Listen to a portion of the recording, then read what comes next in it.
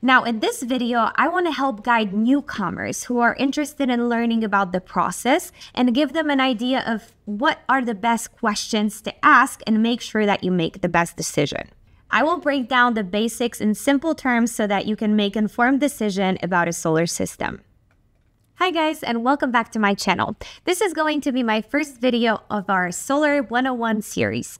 In today's video, we will answer important questions like, is solar right for you and your family? What are the next steps if you're starting the process? Solar can be very confusing for homeowners who are thinking about making this change. This video will guide you through what to expect and how to navigate through the sometimes cloudy waters of installing a solar system in your home. I will break down the basics in simple terms so that you can make an informed decision about a solar system. The majority of homeowners I speak with are not familiar with a lot of the different types of systems, of equipment, and details involved with going solar or with the investment itself. Now, many of my videos focus on the technical data, breaking down the different types of equipment, testing it, see what different manufacturers are offering, and how it all affects the production, looking at data sheets. Now, if you're new to my channel, this is a lot of the videos that I post and make on this channel. Now, in this video, I want to help guide newcomers who are interested in learning about the process and give them an idea of what are the best questions to ask and make sure that you make the best decision. All right, let's get started. The first and most important step is to make sure that you're working with a reputable company.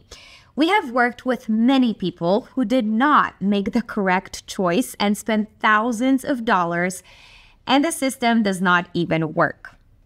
There are a lot of companies that are in this industry just to try to turn the quickest profit they can without licensed installers or a plan to maintain the system after the installation is complete.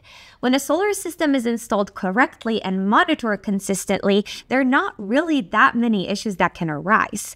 There are many local installers that have been in the industry for a long time and are willing to help you in any way that they can. Now, what I like to emphasize to a lot of people that even if they do not choose to go solar with my company, DFW area, we will help answer questions to ensure that they are getting the correct information. Now, I personally talked to many people who have been severely overcharged or others who end up with subpar equipment or just poor installations. This is not only a burden on your wallet, it can potentially be very dangerous. I mean, we are talking about your home's electrical system. You really do not want to mess with it. Again, I will leave my info below so that if you want to connect with a reputable installer in your area and get pricing on a solar system or a battery, you can absolutely reach out to me directly. Now back to the video. So, check out the reviews of local installers on Google or solar sites like Energy Sage, BBB. This will give you an idea of what people have experienced working with these local companies. Local installers have big advantage of understanding local laws when it comes to HOA, city permitting, and net metering options with electricity providers. There are often also local rebates available that people from out of states are just not aware of. So you may actually be missing out on money that you would otherwise get if you went with a local provider. Once you have narrowed down to a few, be sure to get reference lists from the company so that you can actually reach out to customers who can give you an idea of what to expect and what is involved. Now, I'm actually very serious about it. This is just like with a job interview. Ask for references.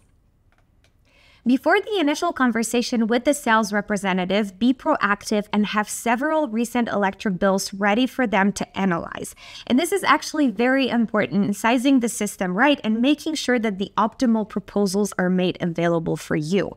Again, very, very important. Share your historical usage. One of the most important things to do or to remember is do not sign anything after your initial call. This is the time to get to know your sales representative, learn about the company and what you should expect after the first call. Ask if they have an office in the area, if they have their own installation team, how long they have been in business, if they're fully insured. Maybe they can even provide a proof of that. If you find some negative reviews, ask what happened in that situation and how it was resolved.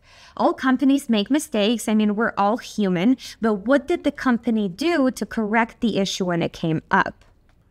Now, pricing is obviously one of the most important factors when it comes to solar. Most reputable companies are going to have comparable pricing. This is when you focus on the type of the equipment being used, warranty, service, and maintenance after the installation. Now, never go for the lowest price, especially if it's significantly lower than the others. I mean, if you're getting a range of like $20,000 to $22,000 for a comparable system, and then you get a quote for $16,000, something does not seem right. There is a reason that it's so much lower. Either it's just not very good equipment, or it's just a company trying to sell as much as they can as fast as they can. And we've actually seen quite a lot of this in DFW area. Companies just sell the systems at an extremely low rates, but once it comes to service the system or just being there to fixing the issue, you cannot get in touch with them. Some of these companies will even have good reviews, but after a few years, when problems come up, they cannot handle all the calls and do not have the capital to honor the warranties and be there for you when you need it. There's a pretty specific price range that most good companies will be in, and they will also be using good equipment. So just stay away from companies that have prices outside of that range or use equipment that you cannot find a lot of information on. Prices are different in different states as well, so you can look this up on Google. All the healthy and good businesses are going to be within that range. And if they are far below, they're trying to earn a quick buck, sell off their equipment in order to find an exit strategy. Once that happens, you're not in luck. And we've actually seen so much of this here in DFW. I mean, we service systems daily of businesses that did this. And people pay for those services. I mean, we can't do this for free, right? I mean, I wish we could do this like a volunteer, but obviously we have to do it for, fees. After you speak to a few of these companies, get some competing quotes and make sure you are comparing apples to apples, not to oranges. There are many tools that can be used to determine how much power solar will produce in using different equipment on your specific roof. Make sure the production numbers they are estimating are accurate and feasible. Some companies will actually manipulate those numbers in order to make it look like their system will produce more so that their quote will have a smaller system size and ultimately have a lower cost. Now, if you notice that big of a discrepancy between your quotes, ask the salesperson why. Have them send you a copy of their production calculation or use one of the online tools which are free to use to verify the numbers. And I'm actually working on a future video, part of that 101 series for you, covering how to verify production number using the online tools available. So just make sure to subscribe to the channel not to miss those videos in the future. And of course, click on the like and the subscribe button, which I already said that. All right, back to the video. You can also ask if they guarantee their production numbers. Now, if they say they do not, then you might not, or they might not be actually close to the output that they're promising. So they're probably overestimating. You almost would rather have them underestimate and be conservative so that you are surprised at the end, positively surprised. Once you find an installer that you would like to work with, there are still other things that you can do to give yourself a peace of mind about your investment. Ask if you can come to their office and meet the team and see the operation. This allows you to become familiar with the people that will be helping you throughout the process and who will be helping maintain your system for the next 10 to 25 years. Companies that will be around for a long time will have a professional setting and will give you access to any resources you need to answer any questions. This should alleviate any doubt when it comes to who you are working with. You can also use this time to have your sales rep walk you through the contract. So make sure it corresponds with what you've been told during the sales process. Warranty, service, point of contact, payment, or financing schedules. Those are some of the topics that should be covered during that meeting. Maybe you can have some coffee with me if that's who you're going solar with if you are in North Texas.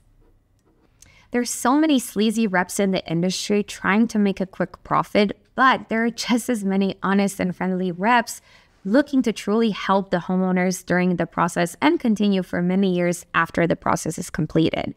Here at Solar Time, we like to look at it as a 25-year marriage, and that's the company that you want to look for wherever you are. We like to get things done right the first time to minimize the number of times that you are not producing at an efficient level. All companies can make sure their customers are at top priority, and those are the companies that you need to work with. So again, even if you're not in DFW area, you can reach out to me and I can help answer those questions or get you in touch with someone local that has the same values as my company. Again, do not be afraid to ask as many questions as you can come up with. Take your time and do not let anyone rush you into signing anything.